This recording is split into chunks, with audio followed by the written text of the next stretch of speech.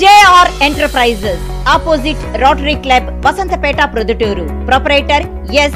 Zakir. All types of gypsum board POP ceiling. Number 1, USG KNAF standard board in country. JSW channel, boards flowers, PVC doors, PVC ceiling. USG KNAF, Kadapa district distributor, JR Enterprises.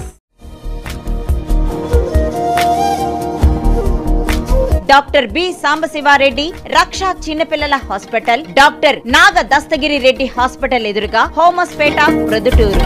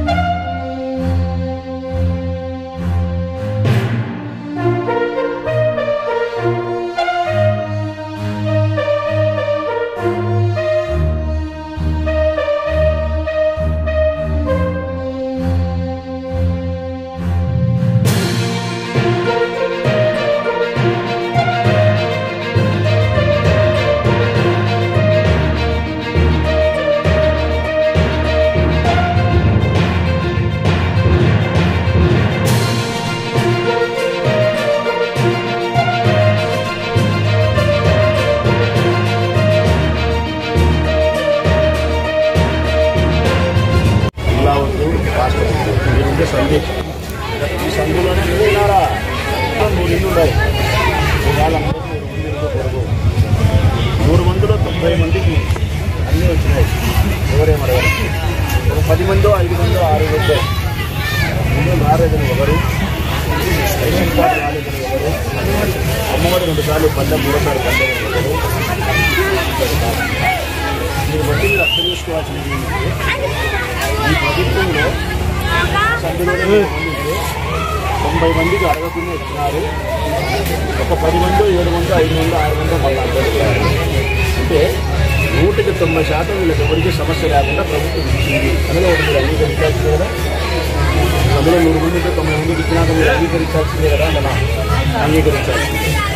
90 మందికి ప్రభుత్వం ఇచ్చింది అంటే ఆ 90 మంది శేఖర్కి కానీ నాకు కానీ జగన్మోహన్ రెడ్డి గారు కానీ బంధువులో స్నేహితులో ముఖ్యులో కాదు. ఓకేనా? మీ 10 మంది 5 మంది మాకు శత్రువులు కాదు. ఆ 90 మంది మాకు ఓటు వేయాలా, ఈ 10 మంది మాకు ఓటు వేయాలా. ఆ 90 మంది మమ్మల్ని ప్రేమించి అభిమానించాలా అన్నా అని, ఈ 10 మంది అన్నా అని చెప్పి ప్రేమించాలా. అంతే కదా, సమానమే. మరి ఈ ప్రభుత్వంలో అందరూ సమానమైనప్పుడు 90 మందికి వచ్చి నలుగురికి 5 మందికి 6 మందికి రాలేదంటే మీ 5 మందికి 6 మందికి ఏదైనా ఒక బలమైన కారణం ఉండాలా అనేది తెలుసుకోవాలి. బాగా చెప్పండి. ఆ బలమైన కారణము మీ వైపు నుంచి అర్హత లేకుండా ఉండాలా, ప్రభుత్వం వైపు నుంచి సాంకేతిక పరిజ్ఞానంలో లోపంగా ఉండాలా. వాళ్ళు పనిచేసిన విధానంలో, కంప్యూటర్ స్వీకరించే విధానంలో మీ తప్పు లేకపోయినా మీకు అర్హత లేదు అని, అర్హత ఉన్నప్పటికీ అర్హత లేదని చూపించడం. అర్థం లేదమ్మా నా మాటలు. ఒక కారణం మీ వైపు బలమైన కారణం ఉండాలా మీకు అర్హత లేకుండా, లేదంటే ప్రభుత్వం వైపు నుంచే సాంకేతికమైన పరిజ్ఞానంలో పొరపాటు జరగాలి. ఈ రెండు కారణాలు తప్ప మిగతా కారణం కాదు అనే సత్యం ఒకటి తెలుసుకోవాలి. ఇంకా రెండవది, సమస్యను అధిగమించి నాకు రావాల్సిన ప్రయోజనం నేను పొందాలనే ఆశ ప్రతి పేదవానికి ఉంటుంది. నాకుంటుంది, తీసుకుంటాను, తప్పు లేదు. నువ్వు ఆశించడం తప్పు లేదు. ఆ ఆశించినప్పుడు ఇప్పుడు ఇల్లు లేదని మీకు, నాకు ఇంటి స్థలం రాలేదు, ఇల్లు రాలేదు, పేదమ్మ నోడిగేది ఇక పేదరాలే. ఇవే కాదు, ఈ పెన్నానగర్లో ఉండే 199 మంది కాదు, 100 మంది పేదవాళ్ళే నా దృష్టిలో. ఎవరికైనా ఏదైనా కొద్ది గొప్ప ఏదైనా చిన్నపాటి ఇల్లు అట్లా ఇట్లా ఉండే నా దృష్టిలో అయితే వాళ్ళు ధనవంతులు కాదు. ఈ పెన్నానగర్లో, ఈ నగర్ ఉండే ప్రతి ఒక్కరు కూడా పేదవాళ్ళే, అందరికీ రావాల్సిందే. కానీ ఆమెకి ఇల్లు రాకపోవడానికి కారణం మా వైపు నుంచి పొరపాటు ఉందే, ఆమె వైపు నుంచి ఏమైనా ప్రతిబంధకం ఉందని చూస్తాం. చూసి వాలంటీర్తో మాట్లాడి, సచివాలయంతో మాట్లాడి సరిచేసి ఇస్తాం. ఒకవేళ ఆమె వైపు నుంచి కరెక్ట్గా ఉంది ఇస్తాం. ఒకవేళ ఆమె వైపు నుంచి ఇవ్వడానికి వీలు లేదు వివరణ ఇస్తాం. వివరణ అర్థం కాకపోతే కూర్చొని ఆ చెల్లెలకు అర్థమయ్యేటట్టు చెప్తాం. అన్నీ చెప్పినాక కూడా అర్థం చేసుకోకుండా కోపాన్ని, ద్వేషాన్ని ప్రభుత్వం మీద ప్రదర్శించి మాట్లాడితే తప్పే అవుతుందమ్మా. ఇది అవుతుంది కదా. ఈ మాత్రము పరిస్థితిని, ఈ మాత్రం జ్ఞానాన్ని మనందరం పొందగలిగితే, నేను కానీ మీరు కానీ అధికారులు కానీ, సమస్య ఎక్కడా రాదు. మీకు ఇవ్వాలనే కోరిక జగన్మోహన్ రెడ్డికి, మీకు ఇప్పించాలనే కోరిక నాకు మెండుగా ఉంది.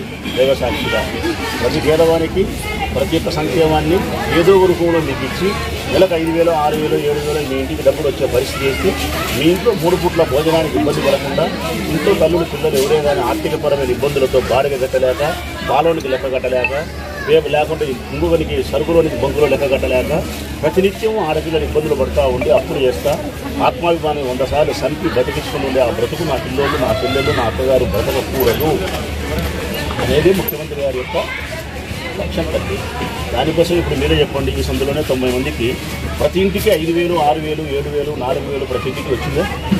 సంవత్సరానికి 70,000, 80,000, లక్ష రూపాయలు వచ్చింది కదా. ఏదో ఒక సంక్షేమం అంటే పెన్షన్ అని, అమ్మఒడని, డాక్రా రుణమని, 40,000 పెన్షన్ అని, రైతు భరోసా అని, చేదోడని, చిన్న వ్యాపారాలకు 10,000 అని, రకరకాల కారణాల చేత ప్రతి ఇంటికి నెలకు 5-6 వేల చొప్పున సంవత్సరానికి 78,000 మినిమం తక్కువ లేకుండా ఈ ప్రభుత్వం జగన్మోహన్ రెడ్డి గారు ఇచ్చినారు కదండి. దీనివల్ల మీ కుటుంబాలకు మేలు జరిగిందా, జరగలేదా? వేడినీళ్ళకు చన్నీళ్ళు తోడన్నట్టు సంసారానికి డబ్బు మీకు ఉపయోగపడిందా, ఉపయోగపడలేదా? ఉపయోగపడింది. ఈరోజు నేను గమనిస్తానా, ఏ ఇంట్లో అయినా ఏ ఆడపిల్ల అయినా కానీ సంసారానికి సంబంధించి ఇబ్బందులు పడే పరిస్థితి లేదు. 2-3 పథకాలు ఇంటికి వర్తిస్తే కదా నెలకు 4-5 వేల రూపాయల డబ్బులు వస్తాయి. 4-5 వేల రూపాయల డబ్బులు జగన్మోహన్ రెడ్డి ద్వారా వస్తే మీరు ఒక 3,000, 4,000, 5,000 ఆడపిల్ల సంపాదించుకుంటే 10,000 అయితే సంసారాన్ని దొప్పుకోవచ్చు. ఒకవేళ మొగుడు మంచోడు కాకపోతే, మొగుడు మంచోడు అనుకో సమస్య లేదు. వాడు సంపాదించేది 10,000, 12,000, 15,000 సంపాదిస్తాడు. వాడు సంపాదించి ఈ పాప 4-5 వేలు సంపాదించి ప్రభుత్వం 4-5 వేలు ఇస్తే సంసారానికి వచ్చిన దిగులు లేదు. మనం ధనవంతులం కాలేకపోయినా బొమ్మకి ఇబ్బంది పడాల్సిన పరిస్థితి మన బిడ్డలు ఉండరు కదా తల్లి. ఇప్పుడు ఇంత చెప్పిన తర్వాత కూడా ఈ మీద కానీ, ఆ మీద కానీ, ఈ మీద కానీ ఇంత బాధ్యతగా, జాగ్రత్తగా నిలబడి ఇంతసేపు చెప్తానామంటే ప్రతినిత్యం ప్రతి క్షణం మీకు మేలు చేయాలని తాపత్రయం ఉంది. ఇలా కూడా ఇల్లు ఇప్పిస్తాం, ఈ మీద సరి చేస్తాం. ఎక్కడైనా ఎప్పుడైనా ఏడైనా 10 దినాల ఆలస్యం అంటే ప్రభుత్వంలో కార్యక్రమం చేసేటప్పుడు మీరు అర్థం చేసుకోండి. నీ ఇంట్లో నువ్వు అన్నం చేసుకోవాలంటే గంట పడుతుంది, నీళ్ళు నువ్వు సరిదిద్దుకోవాలంటే 2 గంటలు పడుతుంది. నీ ఇంట్లో పెళ్లి చేసుకున్న పనికి మీకే అంత పని ఉంటే అని రోజులు బట్టి ఇంత పెద్ద జనానికి అంటే 5 కోట్ల మంది జనాభా కలిగి 2,50,00,000 మంది ఆడవాళ్ళు కలిగిన అందరికీ ఈ ప్రభుత్వం ఇన్ని సంక్షేమాలు ఇస్తున్నాయి అంటే క్రమము తప్పకుండా ప్రతి నెల ఎంత పని ఉంటుందమ్మా? ఉద్యోగస్తులకు ఎంత పని ఉంటుంది, పాలకులకు ఎంత పని ఉంటుంది. ఇంత పని జరిగేటప్పుడు ఎవరికి ఏ ప్రయోజనం జరగాలంటే దానికి ఒక ప్రొసీజర్ అనేది ఉంటుంది, అంటే ఒక పద్ధతి అనేది ఉంటుంది. ఆ పద్ధతి ప్రకారం పనిచేయాల్సినప్పుడు నెలన, 2 నెలల, 3 నెలలు ఫైనల్గా ఈ ప్రభుత్వం పెట్టుకునేది ఏ సమస్యకైనా పరిష్కారం మ్యాక్సిమం 6 నెలలు. అంతేనాయా? 6 నెలలకు నువ్వు లబ్ధి పొంది తీరాల్సిందే. ఇప్పుడు ఇవి చెప్పింది స్థలం గురించి ఇంతకుముందు అప్లై చేసుకున్నారు, అందరికీ వచ్చింది. ఇవి అప్లై చేసింది అది రాలే, లేకుంటే అప్లై చేసి ఉండరు, మిస్ అయి ఉంటుంది. ఇప్పుడు అప్లై చేసింది 3 నెలలకు రావాలి. ఏం మాత్రం ఇందా నీకు ఏదైనా ప్రతిబంధకం అడ్డం ఉందని చెప్పాల్సిన అవసరమే లేదు. ఈ ప్రాంతము నీ ముఖం చూసి చెప్పొచ్చు ఏమని పేదరాలు అని. మళ్ళీ ప్రత్యేకంగా నీకు ఏదైనా అడ్డం ఉందని అడగాల్సిన అవసరం కూడా లేదు. ఇప్పుడు ఆమె రేషన్ కార్డు చెప్పింది. అట్లా కొన్ని టెక్నికల్ పొరపాట్లు ఏదైనా ఉంటాయి ఆమె వైపు నుంచి. అంటే వాళ్ళ కొడుకు ఇన్కమ్ ట్యాక్స్ పేడ్ అని చెప్పి వచ్చాను. బీదోడే మనకి ఇన్కమ్ ట్యాక్స్ పేడ్ ఎందుకు వచ్చిందంటే వాడు పనిచేసేటట్టునో లేకపోతే వాడు కోయట్ పోవడం ఏదో జరిగింటే సంతకం పెట్టింది ఎక్కడో ఎవరో ఏదైనా ఉపయోగించుకొని ఆ ఒక్కసారికి ఇన్కమ్ ట్యాక్స్ కట్టడం వల్ల జీవితం మొత్తం ఆమెకు ప్రయోజనం రాకుండా అడ్డపడే పరిస్థితి జరుగుతుంది. కానీ బాధ ఆమె ఇళ్లలో పనిచేసుకుంటారు. ఎదురుగా ఆమె యొక్క పొరపాటు సరిదిద్ది రేషన్ కార్డు ఇప్పిస్తే కానీ ఆమెకు సంక్షేమం రాదు. జేసీ దగ్గరికి జాయింట్ కలెక్టర్ దగ్గర వాస్తవ పరిస్థితి చూపించుకొని ఇప్పించే ఏర్పాటు ఆమె దాంట్లో చేస్తాం. ఆమె దాంట్లో చేసినట్టే నీ దాంట్లో అందరి విషయంలో కూడా మేము జాగ్రత్త వహిస్తున్నాం. ఇప్పించే మార్గం చూస్తాం.